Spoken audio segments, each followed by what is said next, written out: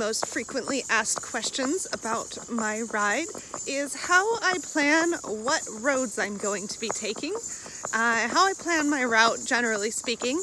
And so I thought I'd make this little video to explain it to you in great detail. So there are 3 steps to planning a good set of roads and the overall route that I take on this ride. Step 1.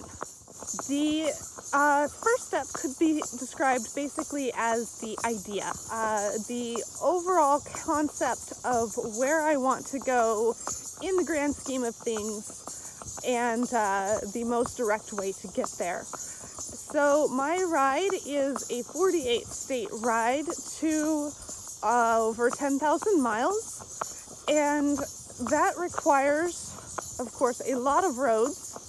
And it's way too complicated and way too detailed of a planning process to try to plan it all the roads up front. So the first step is just to have this overall picture of what states I want to get to and what part of what states I want to get to in which order, and work from there.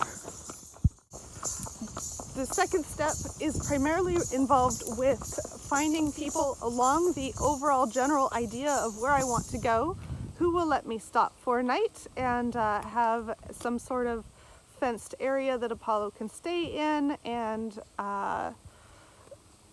will allow me to stop for the night. If you are interested in what is involved with being a host, I will put a link to that in the description below.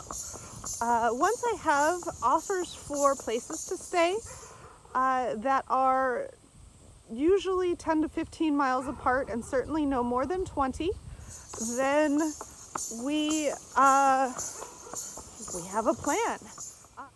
Step 3 is the specific roads. I don't pick the roads I will be traveling until the night before I decide to take them, and sometimes not even until I'm actually on them, because I very often change my plan for which road to take as specifics about those roads become more clear in person. So basically, I'm looking on Google Maps to figure out the most direct way to get from wherever I've left that morning to wherever I'm going for that evening stay, and also to do that on the quietest roads possible. So it's a balancing act between quiet and short. Sometimes I will take a slightly longer route if the roads are a lot better, and sometimes I will take busy roads if it's just too many miles to take a quieter road. I also sometimes look at terrain. If it's going to be exceptionally hilly going one way versus another, and otherwise is similar types of roads and mileage, then I will obviously take the flatter route. However, that is a minor consideration. I mostly just want the shortest and the quietest roads. I do that by looking at Google Maps and looking at what the roads are called and how big the line is on the map. Thinner lines or quieter roads typically, although sometimes I have been unpleasantly surprised to find that what should be a quiet country road is actually a major route for a local mine or gravel pit or oil well or business with a lot of trucking involved with it.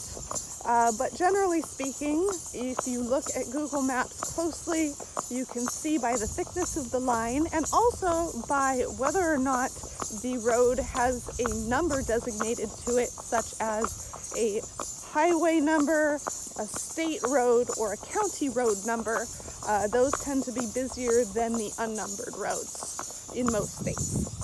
And also you can look at if it is going to be a road that is straight through, versus one that's just a short bit of road and then you have to turn and then you have to turn.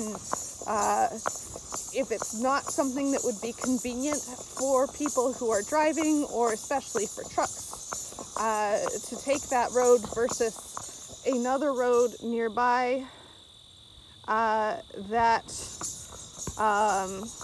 would be easier for trucks, then you're pretty well assured that there won't be too much traffic on that road.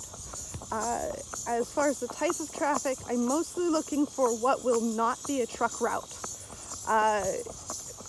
Regular commuter traffic doesn't bother me so much, although I of course prefer a road like this that doesn't really have any cars on it. But if I have to take a pick between a busy road that's just passenger vehicles, personal vehicles, versus one that also has trucks, I will always take the one without the trucks. Sometimes I can get good local advice about what roads to take, but since most people giving the advice only use them in their cars, it's sometimes not very accurate because what they are looking for is not the same as what I am looking for, and they don't necessarily realize maybe even that there are quieter roads because they don't take them because they're in a car, and so they're perfect for a horse because people in cars don't realize that they have these quieter options with lower speed limits and less direct, maybe. Finally, you're probably wondering about cities versus country. Obviously, less traffic is more likely to be the case when you ride on country roads versus city roads. However, I do ride through towns and cities quite often. I don't necessarily avoid them, and so even within a town or city, it's possible to find quieter roads. It usually involves cutting through neighborhoods instead of taking the main road through the town. So I cut through a lot of neighborhoods or take a lot of neighborhood subdevelopment roads that run parallel to the main road. So that's how I plan my roads. Thanks for watching. Check back soon for more interesting videos about how to travel by horse and about our adventures along the road, riding around the country. Check out my blog at centauride.org, and of course my Facebook and Instagram pages, of which I will have links in the description below. If you have anything in particular you would like to see a video about, please comment and let me know. And so until next time, bye!